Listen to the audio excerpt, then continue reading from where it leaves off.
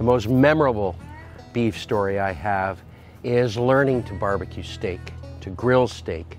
My dad had this three-legged round grill and it started to rust out. Off he went to the woodshed and came back with a wheelbarrow. Then he realized he didn't have a grate that would fit on that grill, so he went in and emptied out the shelf in the fridge and put it over the wheelbarrow. And so for the next, I don't know, however many years, I grew up learning how to cook on a wheelbarrow filled with charcoal. The steak that's this thick is best to be shared so that everybody gets a smile on their face.